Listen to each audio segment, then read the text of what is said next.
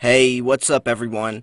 This is Silver Slayer. Thank you for tuning into this video. Today I want to talk about my favorite subject around precious metals and why it has so much potential, specifically silver.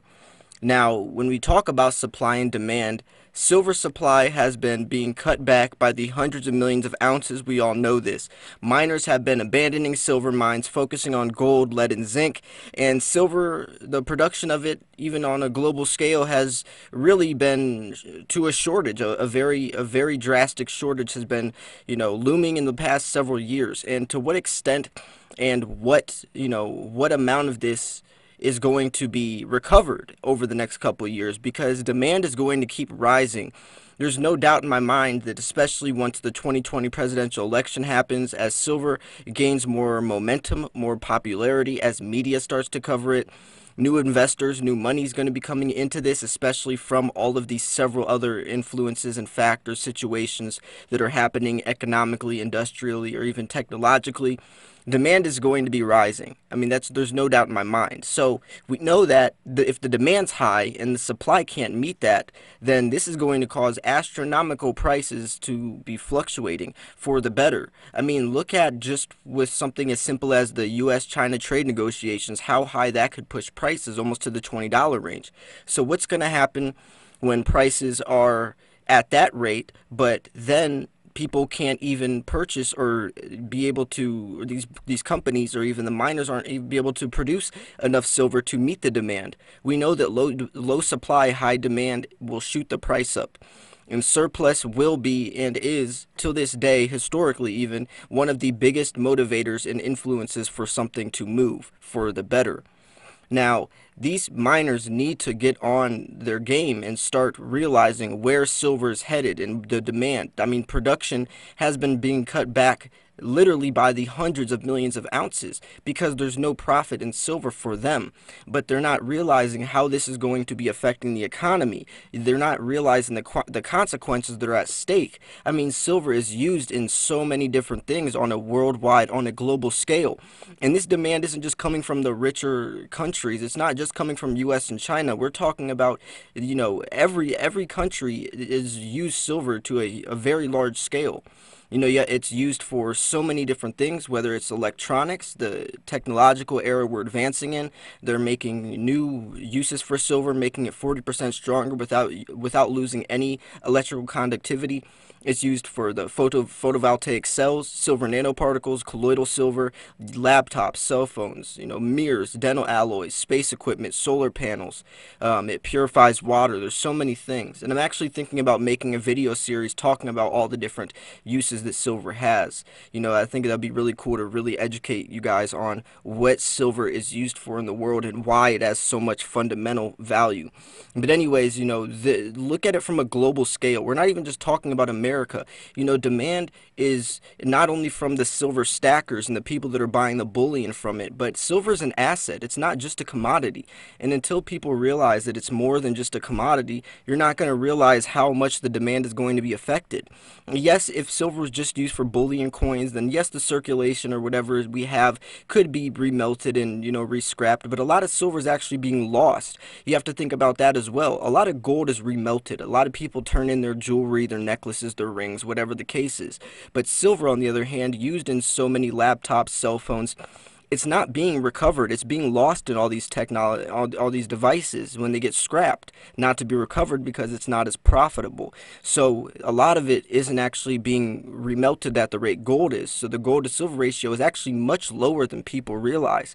So the demand being in circulation, there has to be something has to change sooner than later, because if we do get to a point where on a global scale, if demand isn't going to meet supply, this is going to be drastic changes in not only the prices of the market for silver, but also the entire technology companies, our retail value, our prices for the consumer product, the production value for these places, these companies to be building these things is going to be shooting the price up. Because think about this as well. Even if silver does reach $100, $500, whatever you want to say, not saying it's going to be that, but for the point of this example, let's say silver's $500. It just exploded out of nowhere. Think about this. These companies that use silver still have to pay that price because without silver, the gadgets aren't going to be performing anywhere near as productive or as useful as they will be. Silver is needed. It's not like it's just used out of it's just used because it's convenient. No, we need silver. It's the most highly conductive metal for thermal conductivity and electricity, so we need it. We need it on a global scale. So these technology companies, Apple, even Huawei has been fighting this trying to get in this trade negotiation. This stuff is dangerous waters to be really playing in and getting their feet in. So the outcome is going to be extremely detrimental if things aren't starting to change sooner than later. Back when our money was backed by gold and silver, times were a lot different. Nowadays, we have many more uses for silver, and we are much more technologically advanced as we were back then.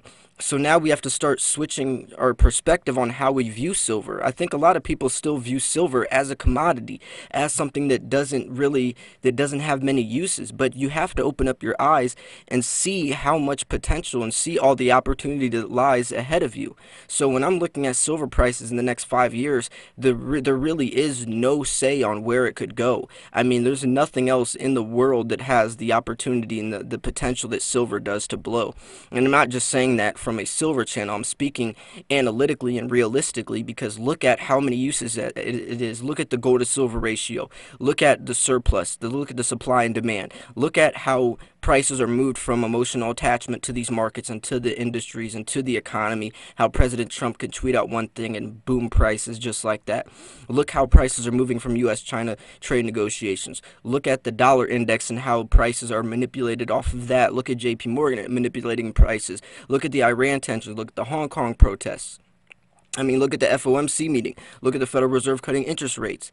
I just named probably 15 different things that are all affecting prices on drastic scales. So, do you think these things are going to be figured out over the next couple years? No, it's going to get worse. The society is getting worse. And not only that, think of the safe haven investment that silver brings as a preservation of wealth against the dollar deflation. That's one of the biggest ones that I left out, and not even talking about the previous 15 things I just mentioned. The biggest thing I left out is really the main reason you should invest into silver is because the dollar's collapsing. So it has intrinsic value, and this intrinsic value is what makes silver have this protection barrier around it. Because yes, the dollar's collapsing, but if you're investing into stocks, you're still pegged to the dollar. Cryptocurrency is a whole nother ball game I'm not going to get into. But if you're investing into stocks and you're investing into bonds, options markets, you're still investing into something that's pegged to a dollar that is burning, that is crashing. The dollar's lost 98% of its purchasing power, and it's not going to be fixed. It's not going to be recovered, so you need to find an alternative. And gold and silver, by far, silver more specifically, is that alternative. Now, why not gold? Well, look at the gold to silver ratio. It's 85 to 1, which means it takes 85 ounces of silver to equal 1 ounce of gold. And that's very high. That's extremely high. Historically, it's around 40 to 1. A quote-unquote high ratio is around 50 to 1. So the ratio still means that silver has to outperform gold. It means that gold either has to depreciate or silver has to appreciate. And more than likely, it's going to be silver appreciating up to gold, which means that silver is the better buy. That's why so many people invest into silver, is because gold isn't that rare. Silver is actually more rare than gold to some extent. If you're looking at how much gold is being dug out of the ground right now compared to silver and how much gold is remelted, silver is actually more rare than gold. So if you look at the surplus, we actually saw a silver shortage earlier this year.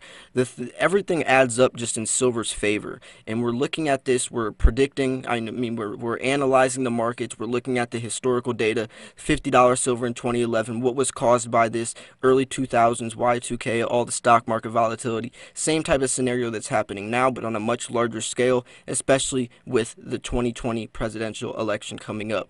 So from a global scale, we need things to start changing in silver's favor, or very, very interesting and dramatic things, drastic things will be happening soon. But anyways, I'm going to wrap this video up here. I do appreciate you guys for tuning in. If you did enjoy this video, make make sure to smash that like button and subscribe because I do post daily videos. I posted another video today talking about silver's price, what's happening right now with the stock markets. I definitely think you should check that out. It'll be in the top left hand corner if you do want to check that out. And if you did already check that video out, click on the top right hand corner video because that's something else I know you guys will enjoy. But anyways, thank you guys so much. Make sure you subscribe because I am posting daily videos. I will keep you updated on a daily basis what's happening with the freshest, most recent news in the world of precious metals. And it's very important to stay aware and in tune on what's happening because that could highly affect the way you invest your money. But anyways, thank you guys for tuning in. This was Silver Slayer. I'll see you guys soon. Peace.